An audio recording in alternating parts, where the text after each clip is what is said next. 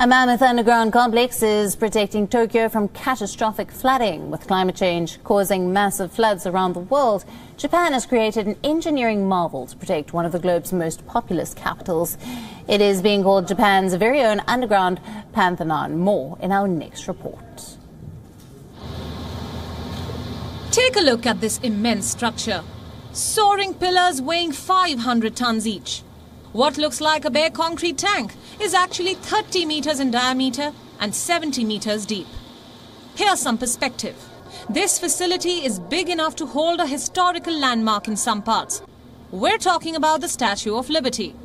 In fact, it can accommodate 2 football fields.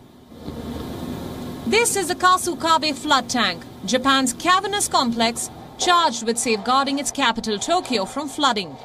This is the largest facility of its kind anywhere in the world. Given its scale and scope, it is called Japan's very own underground Parthenon, with comparisons being drawn to the resplendent marble temple in Greece. In this region where we have torrential rains, we often have flooding on streets and houses underwater, even if it's not a typhoon. So this infrastructure was built with the aim of diverting water. The threat of climate change has led to catastrophic floods and storms in different parts of the world. Once-a-century storms have now become increasingly common due to global warming. And so, Japan is investing heavily in flood protection structures across the country. Japan is already in a climate with a lot of rains and is more prone to floods. We are facing the risk of more floods because we are having heavier rains. Having more soft precautions as opposed to hard infrastructure, such as preparing for swift evacuation and being aware of the potential risks of your neighborhood, would be highly effective measures. Professor Yoshimura's advice also serves as a word of caution. Japan's meteorological agency says that the number of typhoons a year has jumped 1.5 times in the last 4 decades. And so, the Kasukabe flood tank acts as a great defense during massive flooding. It is connected to a 6.3-kilometer tunnel. The system releases the accumulated water into a nearby river. Built at a cost of 230 billion yen, that's nearly $2.2 billion. The Kasukabe reservoir has already been used 7 times this year. And studies say that this reservoir has already saved around 148 billion yen in disaster cleanup costs so far. And yet, despite this engineering marvel, experts say that infrastructure alone is not enough to avert damage from floods. But even so, when calamity strikes, Japan has a fortress guarding its capital from devastation. Bureau Report, WION, World is One.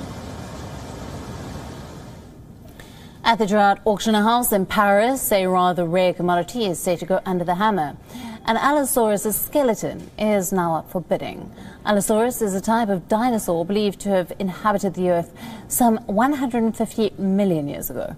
And now a rare skeleton of an Allosaurus has made its way to the auction house in Paris. The rare and unknown items usually make their way to auction houses, and this one in particular may be gold for many private museums. Also because such fossilized skeletons of the Allosaurus are extremely rare.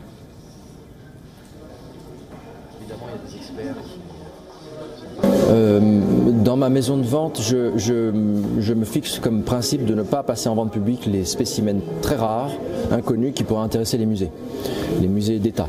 En revanche, il y a toute une série de petits musées privés qui sont intéressés par ce genre de choses parce que c'est très spectaculaire et surtout très rare, et également quelques grands amateurs qui veulent avoir chez eux une pièce comme ça qui peut les faire rêver. On pense tout de suite à Jurassic Park, on pense à plein de choses. Il y a son cerveau reptilien qui frétille. The remains of this Allosaurus skeleton, considered to be a part of the Upper Jurassic period, were found in an American ranch in Wyoming in 2016. For a skeleton this old, 70% of it is still intact and was presented for the auction.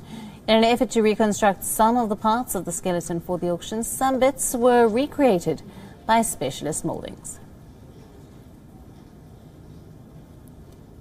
on a eu de la grande chance, on est autour de 70%.